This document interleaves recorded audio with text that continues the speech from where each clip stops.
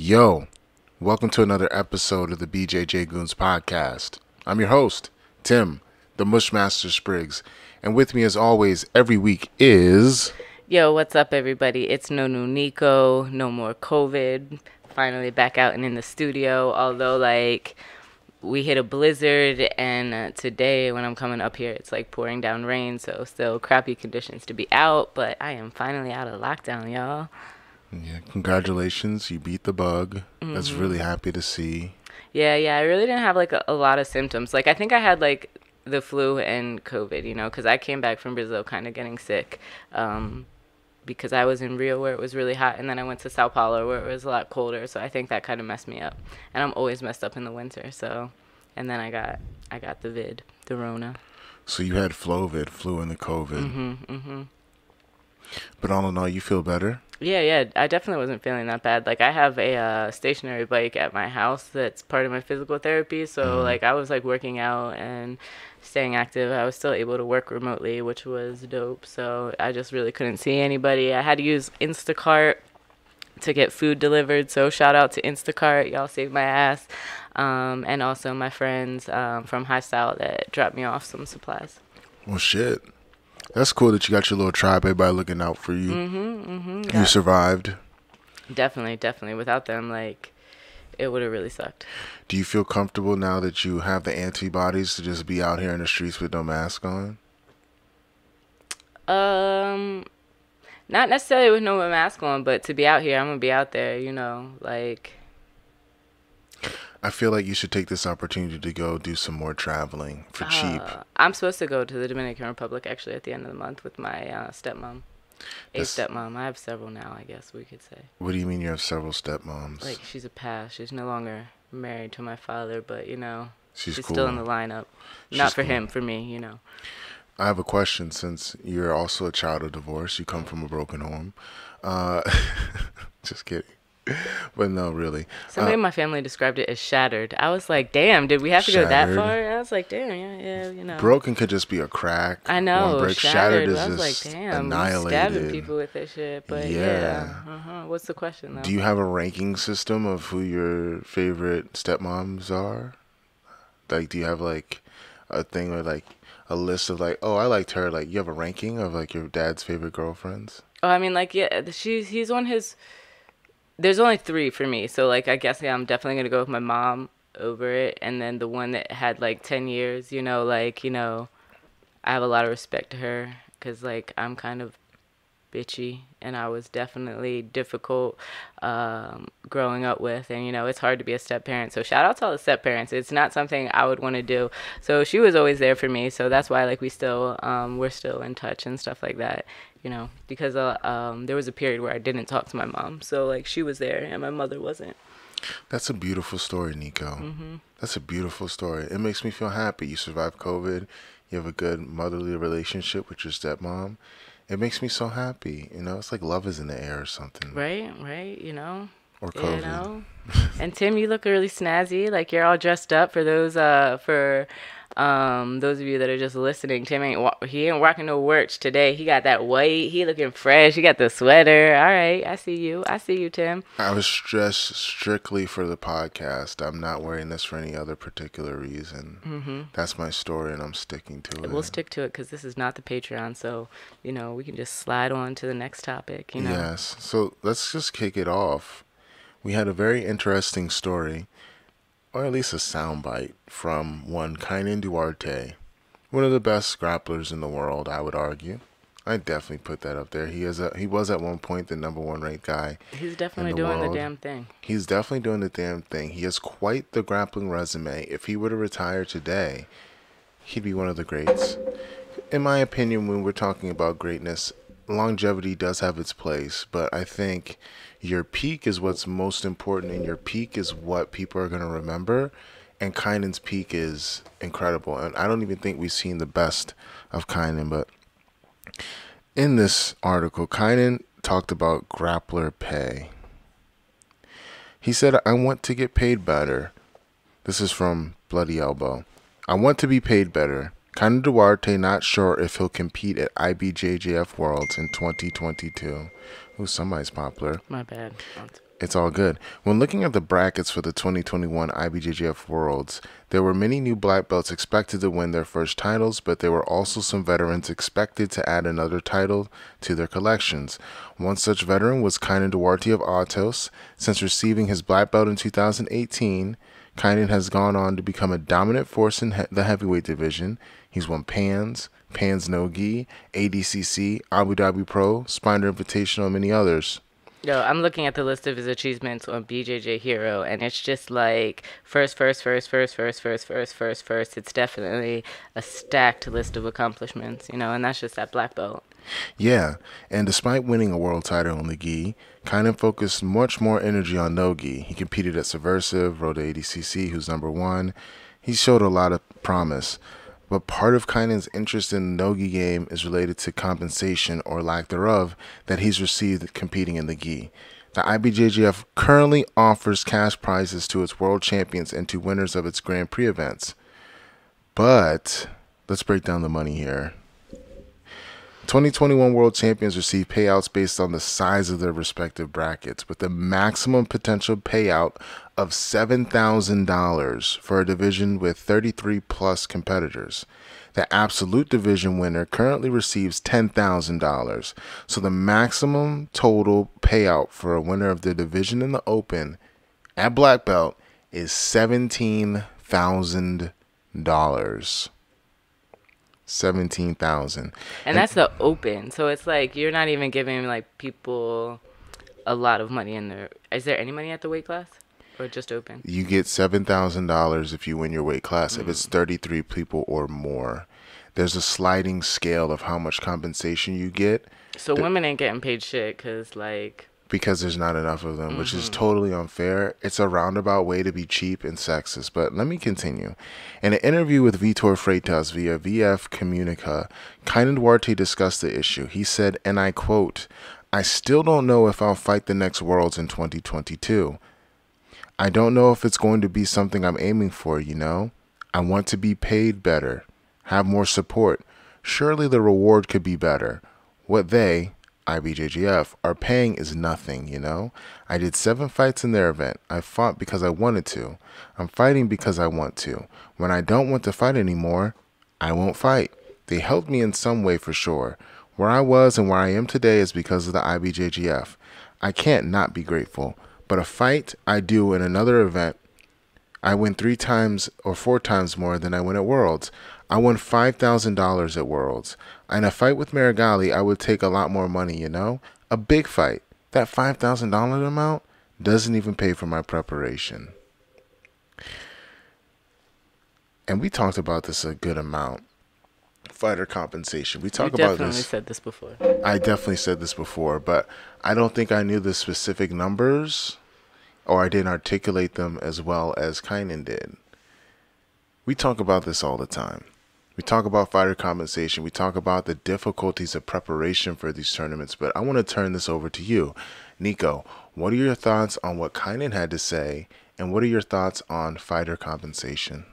I mean, obviously we all know that in jiu-jitsu, you're not going to make any money. And one of my partners in Brazil that sells products, she's a vendor at the competition. She said something. She said, you're not going to make money with jiu-jitsu. You're going to make money from jiu-jitsu.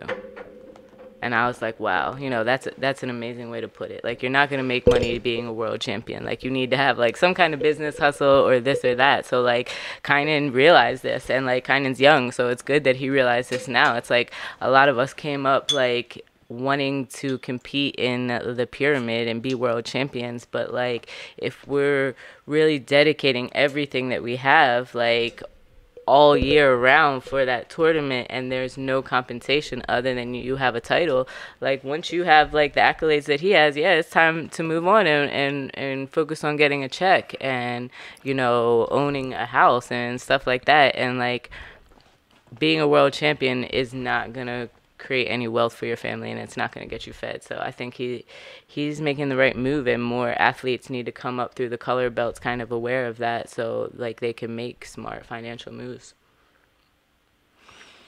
We have to look at ourselves as grapplers, as businessmen, and independent contractors. We are not forced to do IBJJF Worlds. It's great. It's very prestigious, but you can't eat prestige. You cannot. You can't pay your bills with prestige. You can use IBJJF as a stepping stone, as a way to market yourself, but to think that it's the be all, the end all as an athlete, I think it's time for us to reject that, because there's so much more important things than prestige. It's about money. It's about what competition you see. Money talks. It may not seem like that now, but you're going to see in the next few years that the best guys are going to gravitate to where they're going to be compensated. There's no reason why, if you're training full time, you're preparing like a professional athlete, for you to train for a tournament that's going to pay you a fraction of what you could get in a super fight. If you went through a bracket at black belt of 33 plus people, you had to be undefeated in your division, beat everybody, and you get $7,000, that's nothing. You're in the red. You might even be in the red for your trip. I don't know how visas work necessarily. I don't know hell yeah, definitely. how traveling Especially works. if you're getting them like denied. Yeah. So just the preparation alone, and for you to try to get there, if you're not American, or you're not in a position where you're getting your ride paid for, you're going to be in the red just to win your division. And it's so hard. It's almost disrespectful to pay the black belt world champion $7,000 when you're a multi-million-dollar corporation, or sorry, what is IBJJF considered?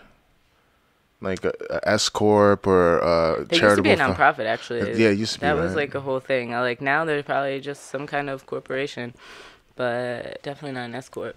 But yeah. And if you don't win, you get nothing. There were some more numbers. I think they were talking about like how much money they get off of Worlds, and like the amount of millions. They have millions coming in, and like they pay out the least.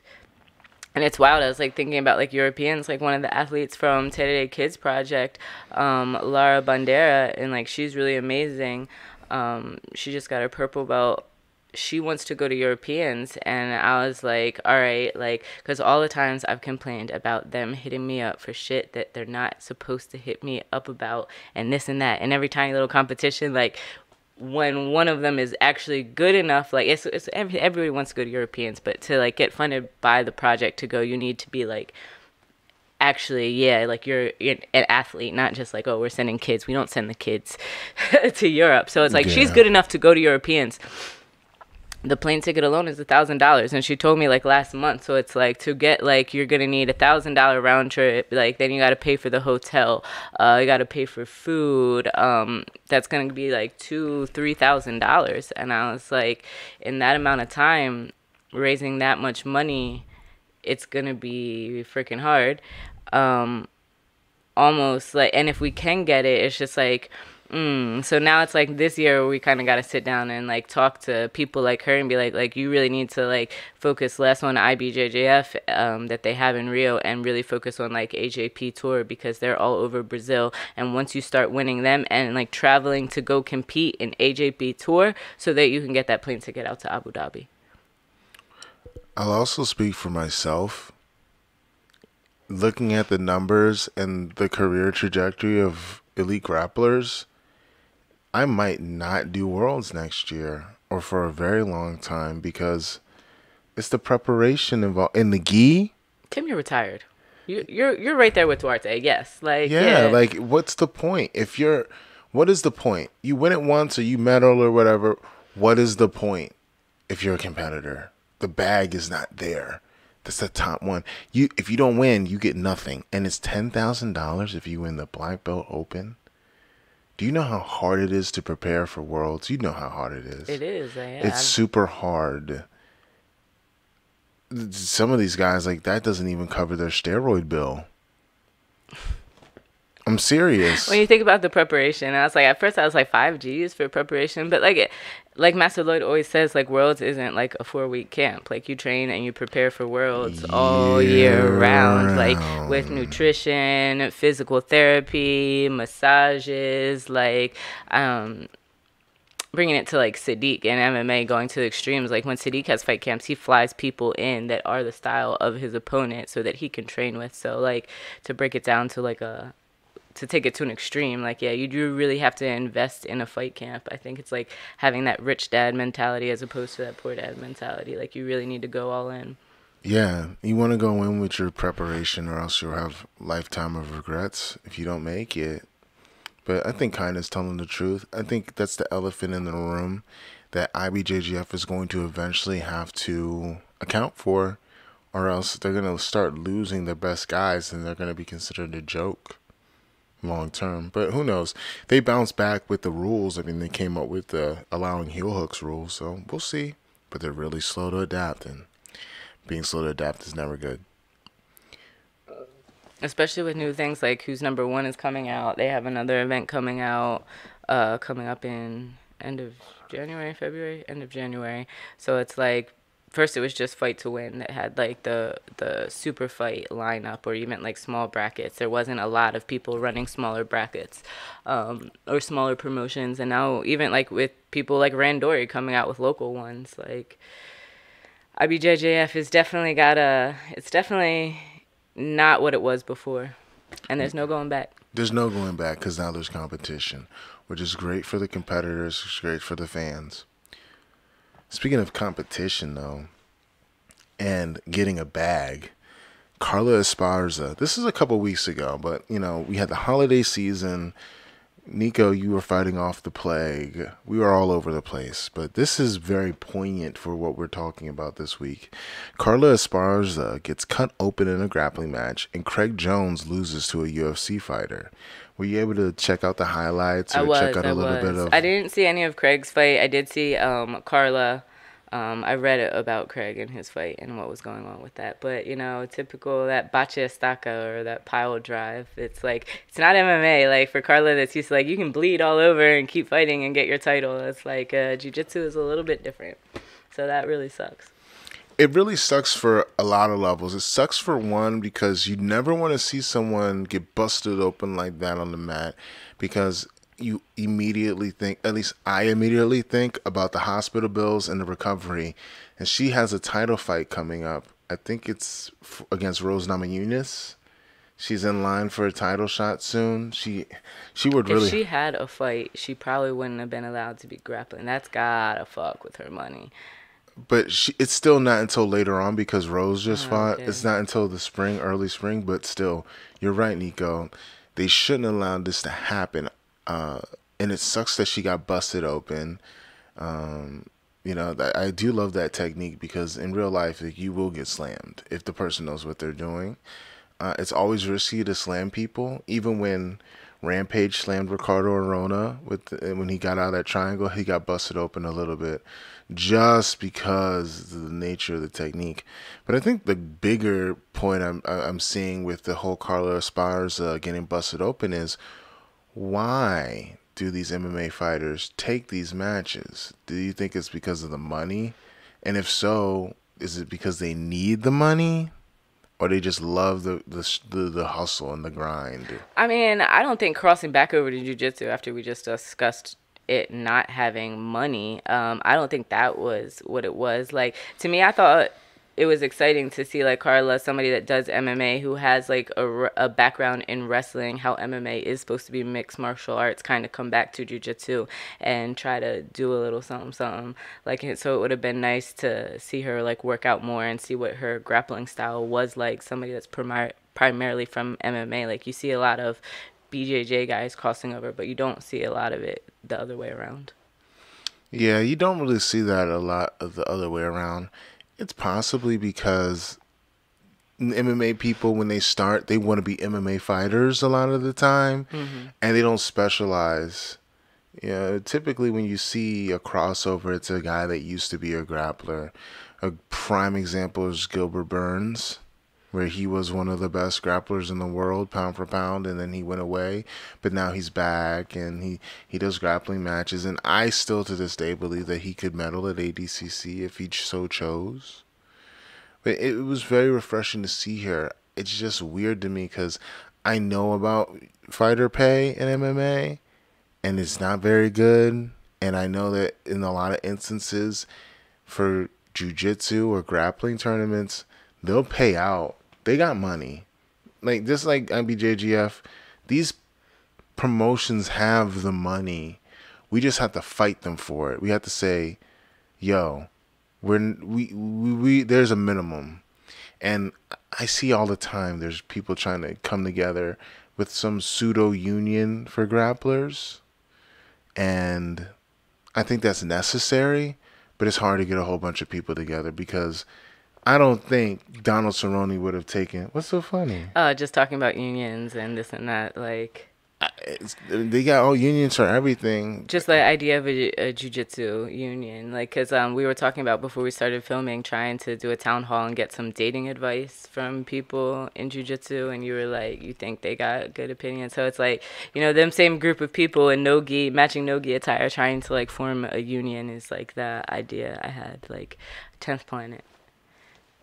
Yeah, it's going to be hard to come together. But the whole point I'm trying to make is these corporations, these promotions, they have the dough. We just have to fight for it.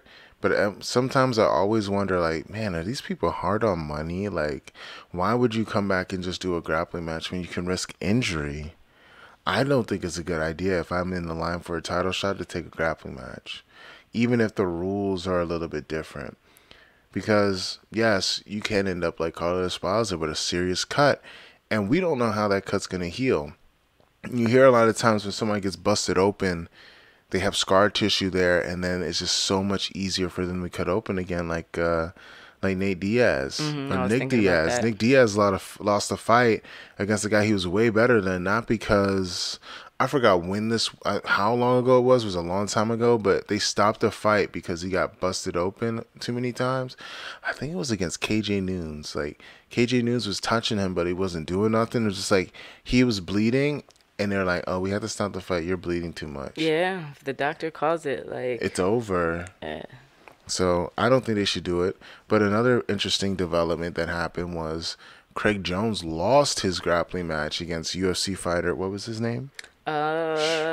Bradley something Bradley. Bradley something Bradley. That's a very interesting name. I got off of it. I went to Grapple Fest. Damn. No, I didn't. Kanye. Sean Bradley, I think it was. Yeah, Sean Brady. Brady. Damn. He lost to Sean Brady. And now I'm gonna pitch Craig a little bit of bail here. He lost a match where the rules were he couldn't go for heel hooks. Just heel hooks, right? He wasn't allowed to, or leg locks? I don't know what the rules were. I just know that he wasn't allowed. He definitely wasn't allowed to go for heel hooks. I'm not sure if he wasn't allowed to go for leg locks altogether.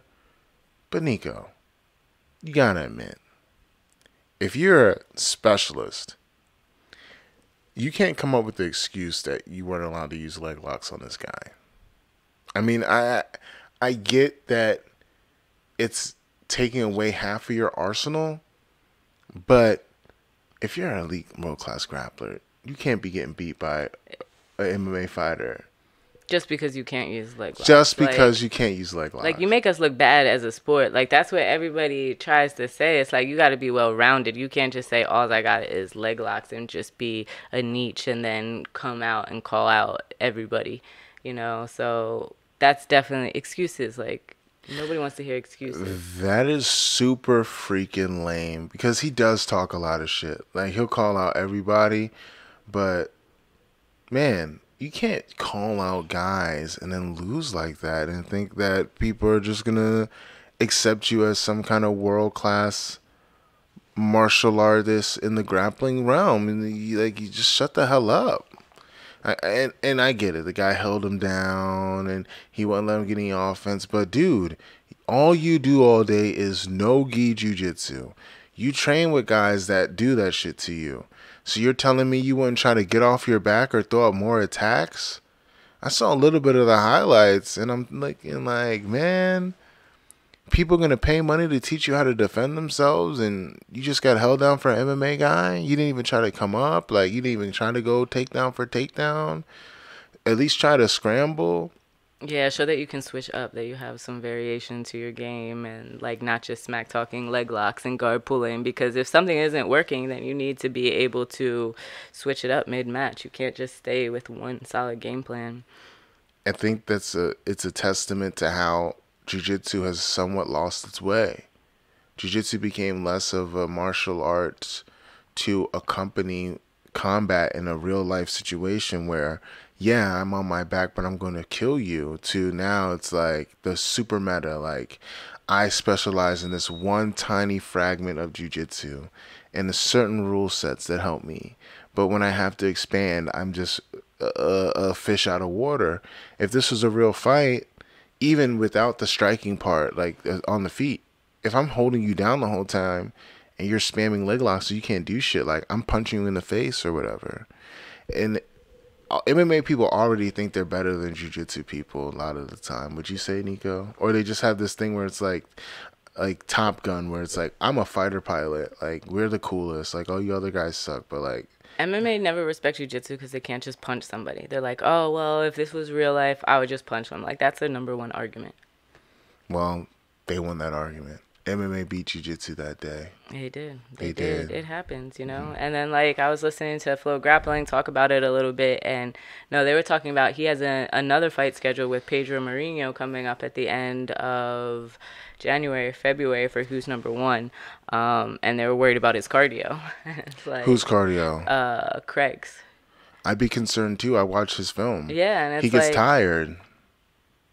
yeah, exactly. And like it's nothing about what I see on like social media, and not that we should base like the sport on social media. Like, and this is why I don't think like he's a discredit to the sport or like focusing on like actually being talented and well routing, because like as we see, when you take away his one trick, he did lose. He wasn't able to adapt. And you know, people like that, like they're effective in no-gi submission only when you can heel hook, you know, like, but if you want to look at other people that actually compete in like a wide spectrum of rules or like gi and no gi, like I consider like Craig to just be like a funny dude on social media. Like his last post was like something about power bottom techniques that Gabby Garcia was so excited about, and like still always playing off that OnlyFans thing. So to me, he's like kind of like a personality. Like when I go and I'm like, all right, I need to go study some kind of like, well, I guess I would, like, he does have that heel hook thing, but he's not like, oh, I'm going to go study jiu-jitsu, I'm going to go study Craig Jones. He's not going to be the first person I go to, you know? I'd go with Lackland first. You know? Exactly, because, you know, Lachlan shuts the fuck up, and he's drilling somewhere. Where the fuck is Lachlan? Ever since he tapped all those big motherfuckers out, like, you don't see him running around on social media. He's doing seminars, collecting his bag, and doing his business. How far can you get by being a clown? That's what I want to know. And he's just testing it out. Before we move on, I just want to give a special shout out to a couple of our sponsors. I want to give a shout out to Blue Edge Business Solutions. Blue Edge Business are the people that did my website, timspriggsbjj.com. Before, I was using all kinds of stupid stuff. I was blogging, and I didn't really have any guidance when it came to my website and anything with my social media needs and the connectivity that I had. But I went to Blue Edge Business. They made my website. If you go to timspriggsbjj.com, it not only looks great, but it has actual utility. You know, you can go on timspriggsbjj.com and book a seminar, a private lesson, a match critique, or I can make your game plan for you. If you are a small business owner like myself, they can hook it up so that people can make appointments with you. You can do billing on the website. And all of that I would never have been able to do on my own and figure it out. I'm a caveman when it comes to the computer. But if you go to bluedgebusiness.com, hit them up, tell them I sent you for a very special discount, you will get the hookup. They will solve all your digital marketing needs and your web design needs. So go to Blue Edge Business. And as you guys can see on YouTube, when you look at me, you notice that I'm pretty jacked now. I'm filling out this sweater. It's a nice sweater, but I'm filling it out. And part of it is not just because I lift weights and do jiu-jitsu all the time, but because I eat well. And that's because I use John's Fit Meals. Go to johnsfitmeals.com, use promo code Bjj Goons for a very special discount, and you can get your meals for the entire week made for you. You just go to johnsfitmeals.com. They have a weekly menu breakfast, lunch, dinner, and snacks that are very healthy. They're built for the top athletes in the world, such as myself. You can pick them out. They are homemade, handcrafted by actual chefs, not people in some kind of, I don't know, a sweatshop somewhere. It's not microwaved or put in plastic. It's actually food, handmade by chefs for you. Give you all the nice natural ingredients, organic. Just go there, get the food, work out, and you can look like a beast, like yours truly. So Nico, what's up? What else is going on? Nothing. We were talking about how Craig has an upcoming fight, but we also wanted to talk about some of the other upcoming events. For example, ADCC, everybody knows is going to be September 17th. You know what's been interesting? Because not only did like Mo post no, it's not Mo. Who's Seth always posts the Seth. betting lines for stuff, and it's like, so it'll be interesting because I think betting has definitely become popular, and betting on ADCC in September would be interesting, It's always interesting when you're betting on grappling. especially since it's in Vegas this year as well. It's always interesting in a tournament format because there's so many variables. It's not just a one-off. You got to bet on a guy that you think that has the ability to run through no matter who gets put in front of him. ADCC always has upsets. There's always people that come out of the woodwork. And then, let's keep it 100. People get really good odds placed on them and they shit the bed. You don't know. You don't know about injuries because it's not just one match. You could do great day one and look like a star. But sometime during those two matches, the first day, you get a little tweak, you get an injury, or something happens. Your body cools down. You cool down, Eat something and wrong. yes, or you got to match up with some random guy that comes out of nowhere, and you lose, and then you lost your money. Like, look at who's number one. If you had put money on me, you'd be rich as shit right now because I was plus 4,000 to win the whole thing. But no one probably thought what would happen. And We need to start a betting group. we do need to start a betting group. And also, the brackets. We don't know the brackets. We don't know what the brackets are, how they break down. Sometimes one side is real hard and the other one isn't. And some guy that probably won on the other side of the bracket gets on the good side of the bracket, the easier side, and they get a nice run to the finals. And the other group is the group of death, where they just take each other out, and whoever wins that side is all fucked up. And then you got a final. Yes, and you got a final where it's like, okay, I got a 30-minute match, and I fought 3 of the toughest dudes ever on my side over the last 36 hours, and I got a fresh dude that just mollywopped everyone on his side of the bracket. What am I going to do? And if you put money on the guy that went through the group of death, you're fucked. So I'm very interested in betting lines. I want to see what they look like. I have not officially been invited. I don't know what's going on. If I don't get invited, it's fine. It's okay. I can move on with my life. But it would be nice if I got invited. It would be nice. Yeah, but that was some great info. So if you are planning on betting on ADCC, and the knowledge that Tim just dropped about how these top level athletes work through the brackets helps you place your bets and win money, don't forget to tip. You know how you can tip us? By going to patreon.com/Bjj Goons. Go to patreon.com/Bjj Goons. We have bonus episodes. We have town halls. We have techniques that we show. We have a whole bunch of stuff, man. We have a private community. We have a secret Discord. Well, it's not a secret anymore because I said it, but we have a secret Discord channel that we have, and it's really fun. I get on there every day, and it's pretty dope. And all the people that are on the Discord and Patreon are with the shits, and it's super fun. Just check us out at patreon.com/Bjj Goons. We have 3 different tiers: little homie, big homie, certified goon. Pick any one you want. All of them have very special, I guess you would say, perks for each level. So check us out, BJJ Goons. Patreon.com/Bjj Goons. Yeah, make sure you tip us, man. Make sure you tip your people, man. Like, tip. You gotta tip. People provide a service. You gotta tip them, right, Nico? That is very true. Very true.